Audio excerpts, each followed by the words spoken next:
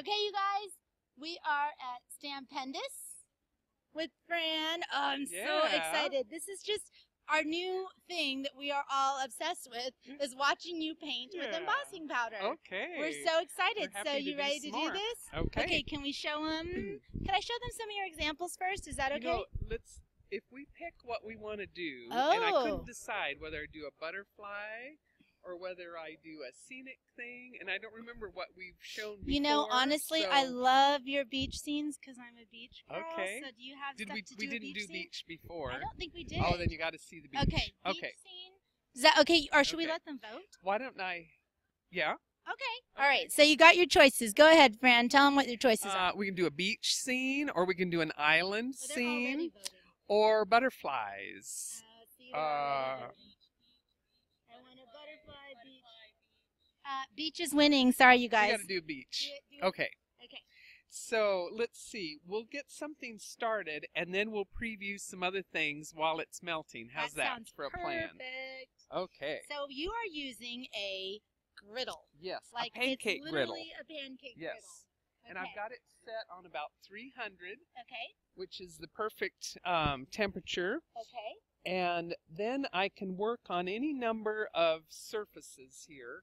So these are some really nice little laser cut chipboard. And this is literally just chipboard. Yeah, You're chipboard. You This is a can nice put that weight. on your griddle without having any problems. Oh, with it. sure, sure. Okay. And embossing powder by itself is kind of brittle. Yes. So putting it on a surface like this is the perfect thing. I love it. And I'm working on a craft sheet so that I don't have powders all over the griddle. Okay, understandable. Good idea. And if you can see here, this is the deep impression. This is the chunky clear powder.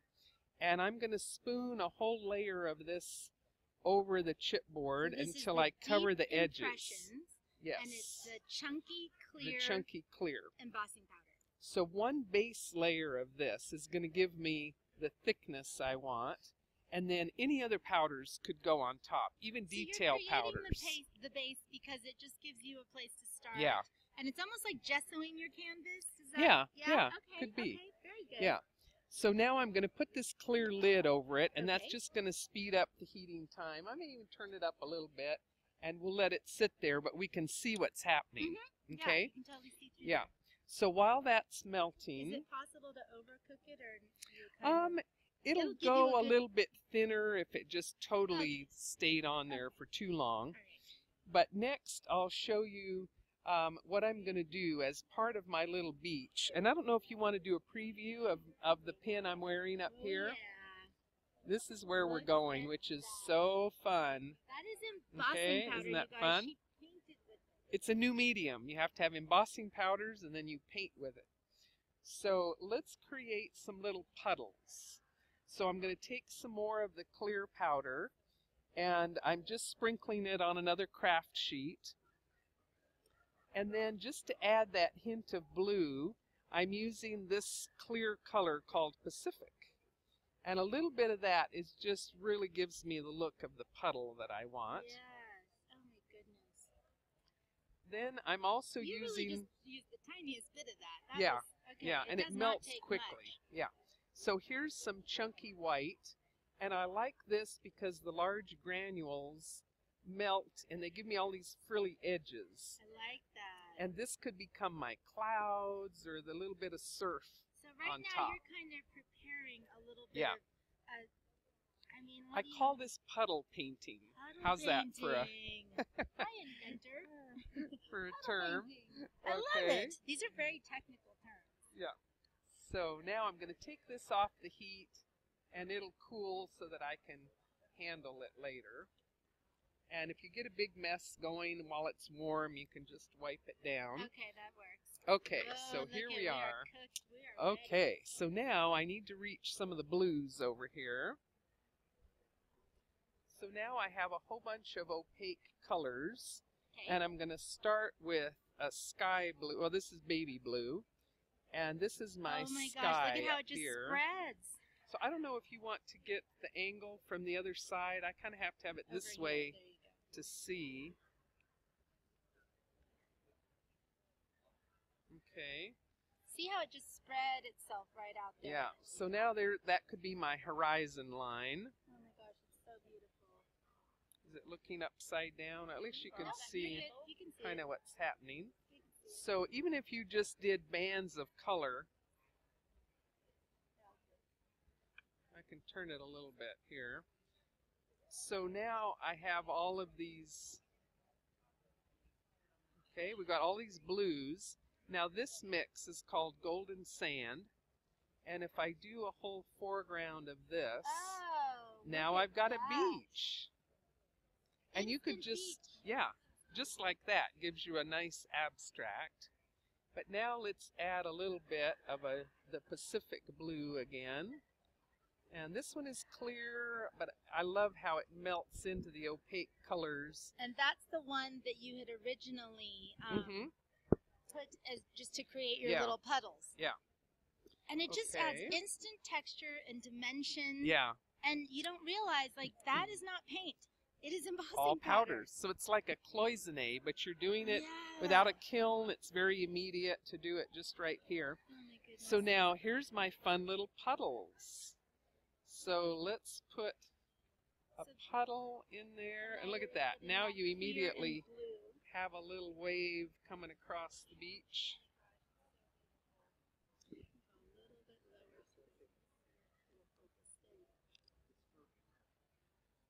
Can you turn it to where they're seeing it right side up? Oh, sure. Here, let me go this way. Okay, that's probably, okay. Now let's add some little clouds up here. And those are just your little puddles. Little that puddles. You made. And you can break them up into any... Yeah. And now let's add a big clump here on the top of the surf. And let me get this white. So my chunky white that I used to start this, now I can do some little splashes of that. Isn't that fun? Sea spray. And can you help hand me the glitter, the crystal glitter? I want to get down here for the details. Okay, now we're adding this multi-crystal glitter mix. And look at that. Can you see that? It's so fun. They're asking, yes, this is being recorded. Okay. So now, so now I'm just taking my craft knife. Let's say these clouds looked kind of squarish or something. I can just play in them, make a little wispy clouds. And then let's take this to our wave. Look at that.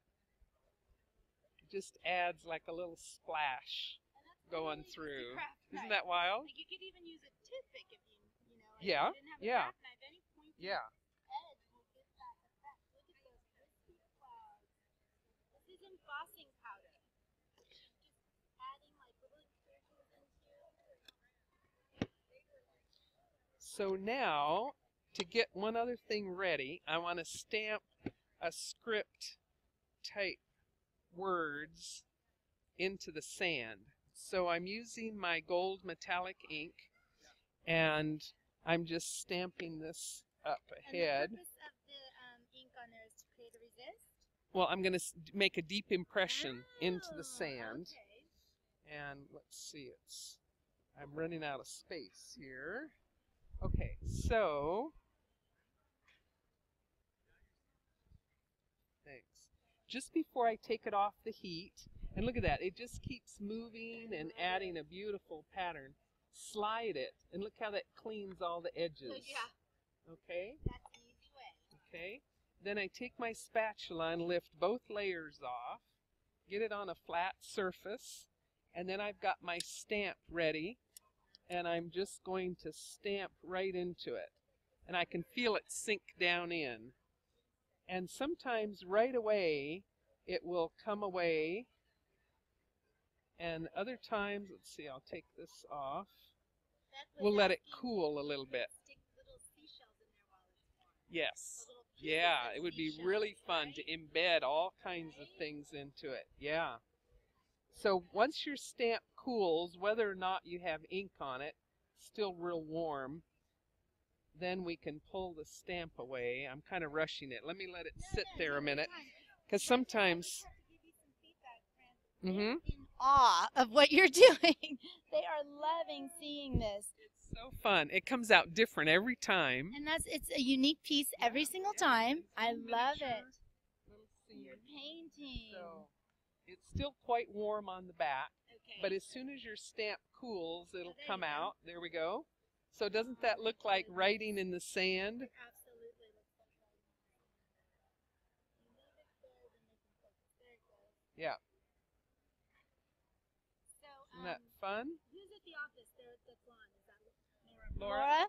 Laura is answering all the questions, so this is great. Okay. As they're asking the questions, she's able to answer them for you. That's perfect. Smart. Yeah. That's Laura. Thank you, Laura. A couple more little tips here. When it's warm at this stage, I can just clear away an edge just like that. And you could take scissors or your craft knife or anything. And then another little tip, if I put this back on the heat, I can stand it up and clean an edge that way as well. But that came out quite clean. It really and is so beautiful. Beautiful. It's still warm. But not too warm. So yeah, it cools quickly. You can only do this on chipboard. The chipboard gives it stability. Okay. So this one was a thicker board, and other ones that I did with the butterflies were on a thinner chipboard that I could cut to match my stamp shapes. So these were the wafer dies that will cut the thinner piece. Okay? That is so let's show you. Yeah. Let's spread out a couple of different things here. Oh. This is what she just made. This beautiful beach scene. Actually, let's look at these other scenic ones. Oh, yeah. All right, you guys. So these are the scenics. Okay. Are you kidding me? We got desert. I love it with an arch. We've got a little lagoon of some kind in the next one. Gosh. Poppy fields, sunflower fields. fields. So beautiful. So in the same way that we made the puddles for the beach, sometimes I'll create other little shapes like this. Yeah, that's and how you then, did your poppies. yeah, so for the flowers, you could see how you could put one shape on top of another and, create some interesting shapes. Yeah, so they're saying the poppies would be the puddle add-on. Yeah, yeah. Isn't that so beautiful? Yeah. They're ready to go play with their embossing powder. Yeah. Pancake griddle. Okay, and then this is and this was fun with the tree. That's Andy Skinner's, stamp set. Fantastic. And then this beautiful, and then let's show some butterflies. Oh, sorry, you were still looking at that one. Beautiful scene with the flower field in it. How awesome is that? Yes. They said they love Andy's stuff. Now I need a pancake griddle. I love that tree. It's fun. And you've got some butterflies. So she just used this butterfly stamp. So you can see all different colors and patterns. Thank you so much. This is so totally worth today's watching. Good. This is my favorite of all time, Crystal says. Oh, here. Okay, here you can see so the stamp set. This is the die set. And here's the stamps that go with it. These are some great shapes and sizes. I love that they have the die to go with them, so you can do your beautiful embossing painting. Yeah. So awesome. And then I don't know if you wanted to see the canvases a little bit that are on the wall back here. Let me put this back.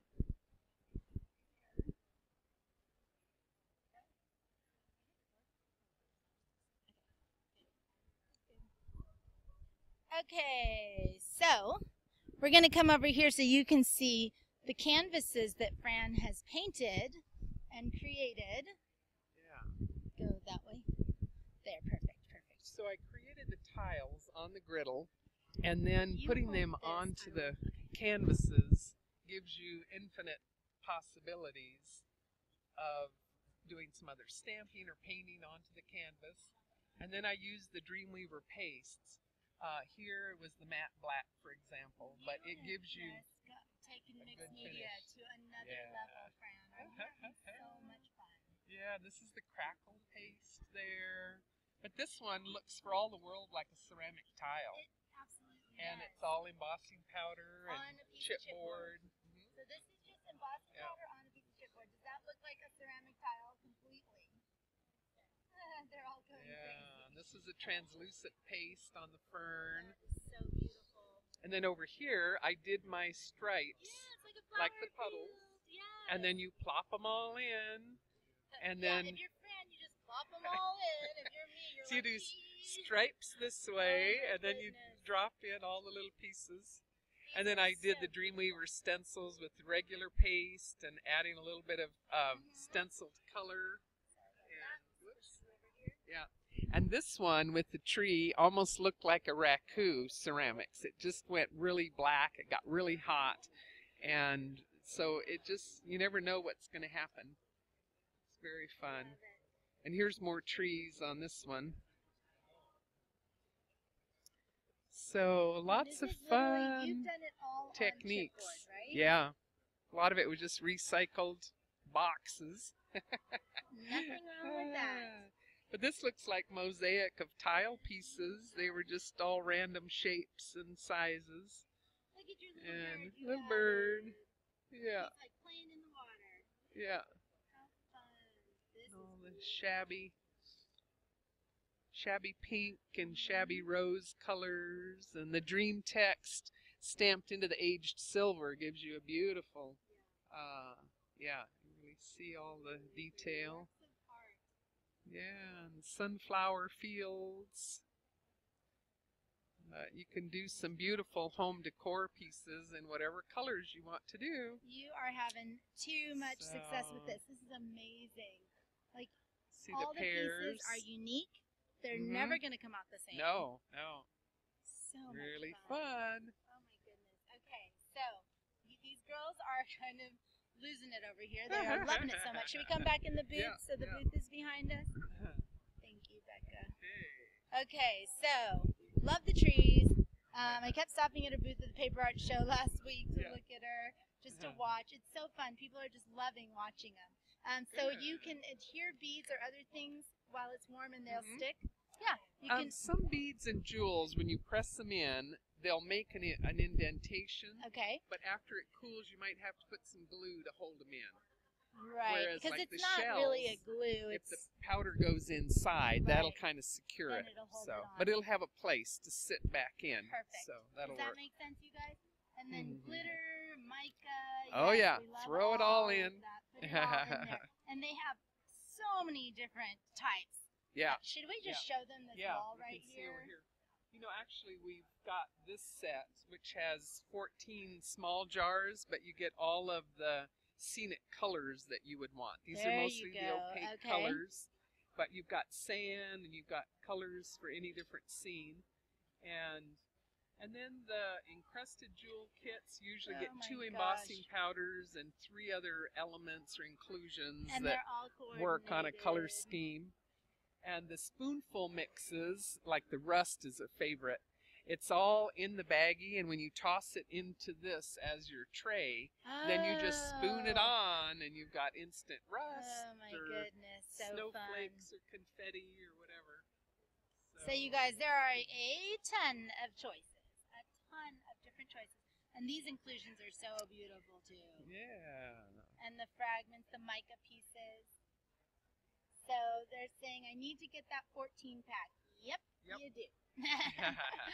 And Sand Beach, love it. Love the encrusted. See, wasn't the beach a good choice? It like was. that one I love it so much.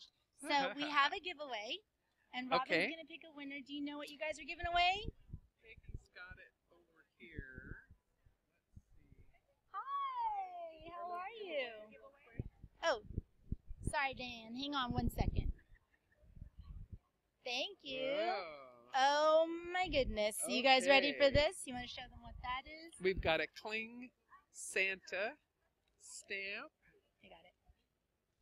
We've got Oh my gosh, he's adorable. a And this can go wonderful- into the embossing Oh, yeah. powder. Okay. And our clear stamps too. Okay, clear Yep. and the red And here rubber. we've got a house mouse with a sweet little mice and the little birds. So cute. And we've added a Dreamweaver stencil. Oh. Last time when we watched Louise do her stenciling, everyone was so Yeah. inspired. You guys, you need to watch that video. She's Yeah, this one with amazing. glitter or paste, Oh, any of the yeah, techniques this will is- be really you nice. can do a lot with this. So you can stencil it just like a normal stencil with Yep. chalk, but then you could use it with the modeling paste and make a beautiful background. Okay.